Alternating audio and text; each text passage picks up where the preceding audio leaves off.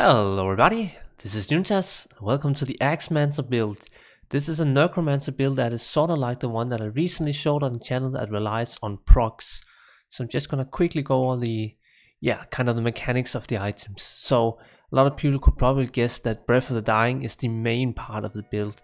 But another thing that's also gonna be, I would say a bit different. You could see from the intro that I was able to survive really well. I was really not ever gonna die against the shank pack and whatnot. This armor here, I have never seen anyone use it online, offline, for any builds, whatever. This just works so good on this particular build. And then we are also using a Phoniex, which just gives a redemption aura. I will mention a quick thing with the shield, that's kind of optional. It just kind of works fine, you know, it has some enhanced damage, some survival, and the redemption aura itself. But the blaze proc is kind of, or the firestorm proc is a bit annoying to live with, because it kind of interrupts your attacks. And then also it steals your corpses for corpse explosion, so it can be a bit messy. But I went with a Phoniex for now, and if you have other suggestions for a shield, feel free to comment about that, because that is very open. So the build is fairly simple. We have a few curses. Lower resist is the main curse. This one I will really just use this all the time. And then we also have amplified damage, which you can use if you don't, benefit much from poison explosions going on or whatever. And then we also have the cripify for kind of just against bosses. I guess most people would always use this one against like Bale or Diablo or something. And then we also have life tap, which comes handy if you are dying, your merc is dying, anything like that. In terms of filler skills, we also have bone armor, which we don't really ever use. We don't need to pre-buff it as well if you don't want to. And then bone armor, and then also corpse explosion. Now, this build can play without corpse explosion, and we'll try to kind of just demonstrate that now on, I believe it was still on PS4, So we will just kind of, try to do this without corpse explosion, because a lot of people are going to be turned off by a Necromancer build, because all of them relies on corpse explosion, and maybe that's boring for some people. Also do note that I am using a really strong Infinity Mercenary, which you can kind of, see that it helps out a lot. Anywho, I can see there's not much density there. We kind of rely on density because we need to proc chain the poison novas a bit. So small pulls are not that great for us. Anywho, as soon as these kind of things are going off, the corpse explosions and everything, the damage just gets really good. But it needs a little bit to get going, and it can be a bit dangerous against small packs where you don't really chain a lot of poison novas. Because as you saw in the intro, you can really chain a crazy amount of poison novas when everything just dies around you. It looks insanely good proccing that many around you, but to get that chain, get it rolling, it's pretty difficult. So again, small packs are not that good. So let's first take a look at the stats. Buffed with call times, I have almost 3000 life and 1000 mana. The mana burn, if you're facing mobs that are mana burning you, are quite an issue, because then you can't really spam corpse explosion and whatnot. It gets a bit messy. Faced a few difficulties with mana burns, because again, you don't really leech. I actually don't even think I have any leech really going on, the melee damage you're doing is quite small, so even if you have leech rings and whatnot, it's not gonna help a lot. So mana burns was a bit of a concern. Anywho, still good life, survival and whatnot. Just enough strain again for your spirit on switch, or the Phoenix Monarch if you choose to go with that sword, shield even. I believe I also was close to, no, actually I didn't max block. I tested this out before, I remember now that together with the stupid proc on the Phoenix shield and max blocking, you're kind of just stunning yourself into animation, so you're not really able to hit a lot, because it's really important that you get a good attack speed, so you can just keep hitting the mobs for proccing the poison nova and whatnot to kill things. So I didn't really like max block, but of course you can go with it if you can live with being stunned all the time. That animation is just so unfortunate. Really, it breaks a lot of builds. It's the same thing with like Amazon builds, that some people don't like to use the passives dodge, evade and avoid, just because that's also stunning you, so you can do less damage. Yeah, but I think that's pretty much it. Also, you can see that I'm having really good resistance. I don't think I have any builds on the channel at all that has this good amount of resistance, maybe except some paladin builds. One important thing you should note, and this is actually something that breaks just a little bit. I mean, it's fun enough. I'm using a blessed aim, blessed aim aura on my mercenary. You know, it's the little things that makes it quirky and different. So 10,000 attack range with the blessed aim was kinda great. I don't really think I could go with any other setup to kinda increase it.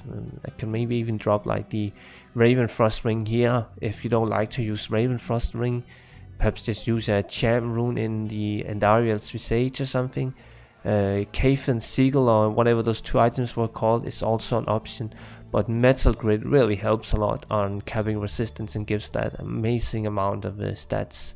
So Metal Grid is also another cool little items for stat boost. Anywho, just wanted to mention that blessed aim, because usually everyone, well, I am anyways, only gonna use the might aura on my mercenary, so it's fun to change it up a little bit. And so let's take a look at these skills here. It's very optional if you want, the clay golems. You're gonna use like 5 points or something to get this one. You could also go with some revives, or even make decent amount of skeletons.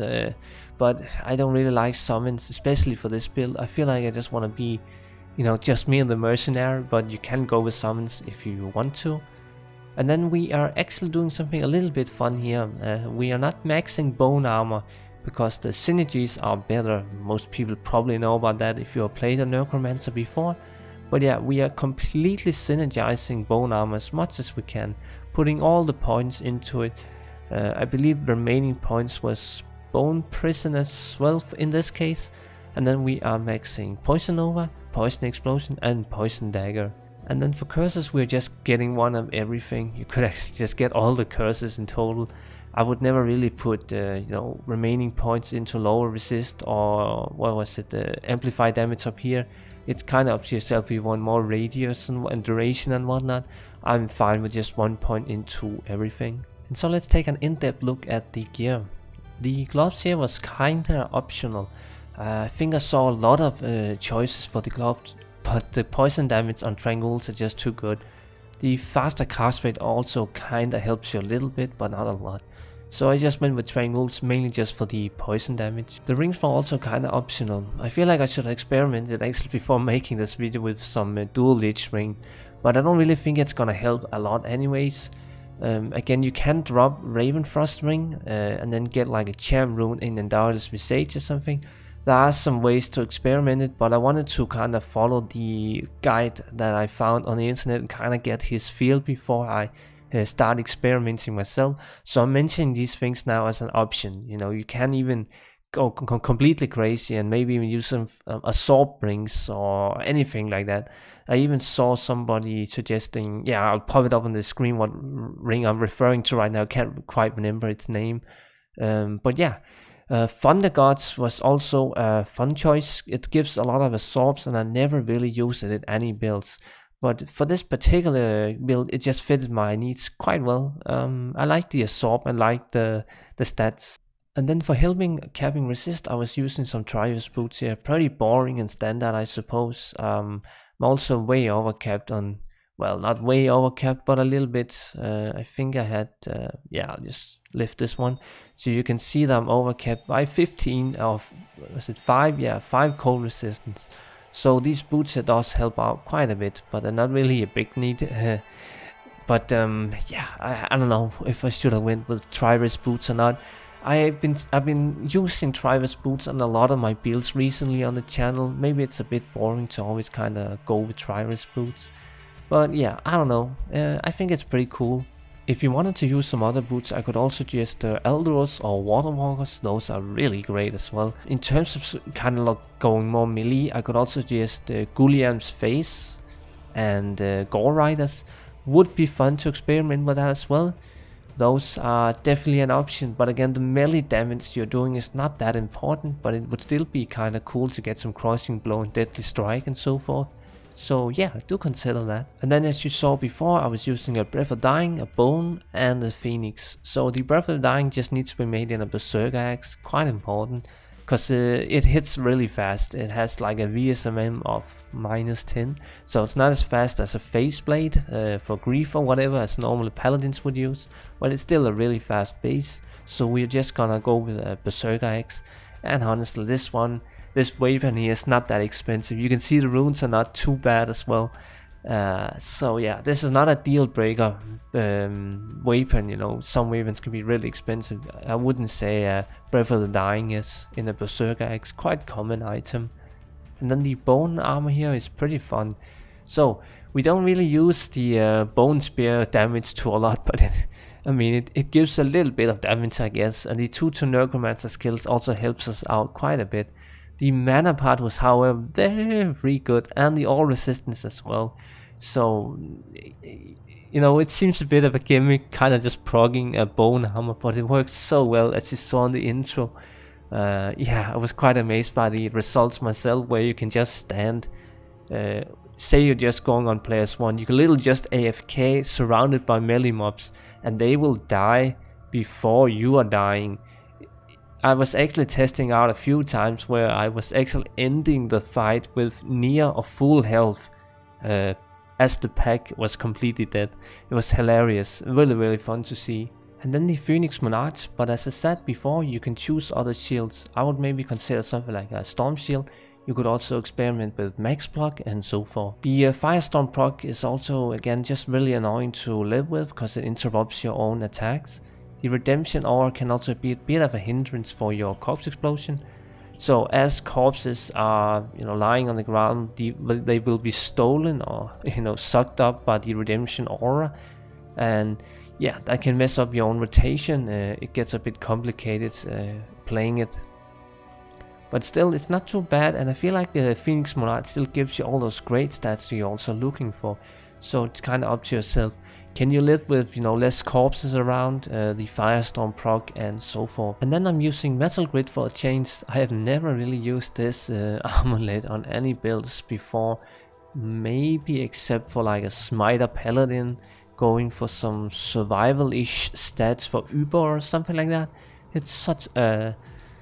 Yeah, this amulet just doesn't really fit on many builds, but in this case it does. We really need the resistance somehow. Now, where do I get my resistance from? I have my boots, which is really optional. I can maybe get a little more resistance from like the rings. I don't really have a lot of resistance sources, unless I'm willing to maybe go into like the inventory, sacrifice some stats there. So Metal Grip will just help me out a lot on capping resistance. I guess if you're using Storm Shield, it wouldn't really be that needed. And if you can also find a way to live without attack rating, it's okay to replace it. But for this particular setup, Metal Grid was really good. And then Eldarius Visage, I'm still not sure if this is the best helm or not. Just because Gulliam's face is interesting, it's so much damage just equipping it. The +2 to all skills, I believe is not really so important. We don't really benefit too much from the skills. But I do think that the... yeah, I'll just throw some attack speed numbers up on the screen now. Have to recheck this as I'm editing. But I think the 20% increased attack speed wasn't really helping me out a lot. Because I believe I got all my needed attack speed just from Breath of the Dying alone. But yeah, I will figure that out later. Anywho, the lifesteal is also not really that big of a need. Because I already have lifesteal on the ring, so it's okay. The strength does help me a little bit out, because I don't have to put that many points into strength for the Monarch. But yeah, the rest of the stats are not really that great. But I think that's pretty much a round setup. So the gear is, yeah, again, there's a lot of optional things. You can maybe even go with another thing if you don't like using call arms, but I would probably always recommend that. But yeah, a lot of optional items. I can't be for sure if this is the best setup or not. But I would like to believe it is, just because it's so well rounded, and you see the resistance, you see the attack rating, you see the decent life and the decent mana. It's just, yeah, it all synergizes really well. Okay, so here at the end I wanted to do just a casual player one gameplay. I will also mention that in order to really maximize it now, I'm gonna be using mostly just lower resist. Gonna try to do a lot of corpse explosion, rely on that. And then I'm also gonna use poison over by myself. Now this poison over is only 4000 damage, so it's not really super strong or anything, but it helps. Yeah, so let's just go for this one. So let's try to do a good pull here.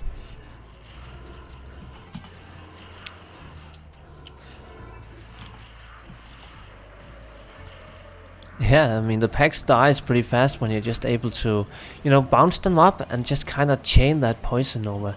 Using your own poison over, some corpse explosion, etc. It's kind of like playing a weaker, you know, poison over Necromancer, but also a weaker melee build altogether. It's definitely a hybrid. Some people would be turned off by this aspect, you know, doing a hybrid build, but I quite like it. You know, it's so different that we never really see it. Also, this build, the only source I found on the internet in terms of, you know, how rare is a build, I only found this one guide, no other external sources. So 2010, so that's 9 years old how old this build is. Maybe he was like the first one to kind of do the build as well, who knows. I mean, he could have been inventing the build. I mean, who thinks up this sort of aspect with using your bone armor together with yeah, Phoniex and whatnot. It's pretty cool. I like that for kind of, you know, unique build that you don't really see that much online and whatnot. So pretty fun there. So let's do a big pull here in the room. Always so ideal with all the fucking range mobs that's not gonna come close to me, but we'll try. Yeah, and I'm also getting mana burns, so it's a bit unfortunate. Anywho, now there's a lot of corpses, so you can kind of just begin chaining the corpse explosion into the packs and just kind of focus on things around you. Again, small packs are not really ideal because they don't really chain a lot of poison over. It just kind of gets slow at that point somehow. So it's a bit unfortunate. But a pull like this one is just fun to do because you get so much life and mana back with redemption and so forth. But maybe I'll pick up a few of these just in case before we move on to minions or whatever it's gonna face me now. One thing that's for certain is that it's pretty safe build because I keep forgetting to buff up call to arms without really worrying about my survival. It's pretty stupid of me, you know, going showcase here on the build and I'm forgetting a pretty important part. But I don't know, I feel pretty, you know, safe.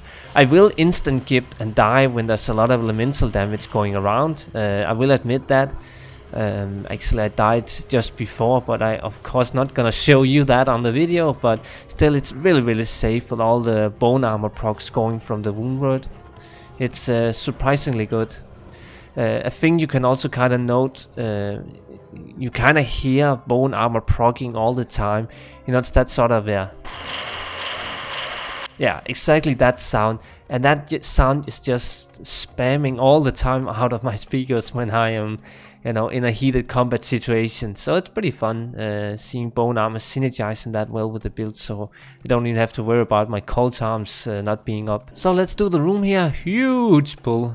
Rare that's this many mobs in the room, but we'll see if I can survive this one. Guess I'll also just pop a portal just in case. Ah, my mercenary can't die now. Ah. Let's try this one without my mercenary on, but I doubt I will survive this one. Yeah, that was just no way. I really cannot live without the mercenary's blessed aim.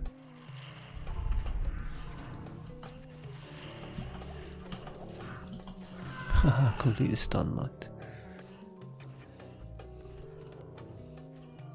Whoa.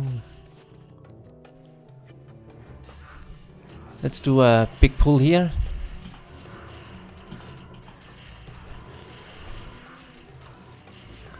It hurts too much. It's fair. It's fair. That's what happens. But I think that just about covers everything I wanted to do with this build in the video. This is a pretty fun thing to do, a hybrid Necromancer melee build. I was also, I'm pretty pleased with this performance compared to the last one I took a look at some weeks ago. That build was based on Bone Spear with, it was a brand runeword. It was proccing Bone Spear for me instead of Breath of Dying, and this build definitely works a lot better. There are still some issues, some survival issues, damage, etc. But like we have we have some decent things going here. We have a backup spell that we can always use. We have Corpse Explosion, which it's just part of a Necromancer's life, I guess. And then we have some decent curses. And if you want to, you can just get a weaker bone armor, and suddenly you can experiment with summons or something like that. There's a lot of ways to kind of go about with this build.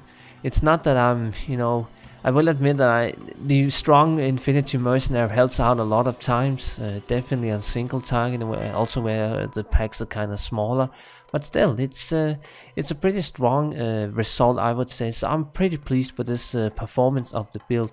And honestly, again, this is another build that I make that I've never seen online, and I've also never heard about until I was lucky to kind of just Google around and find it.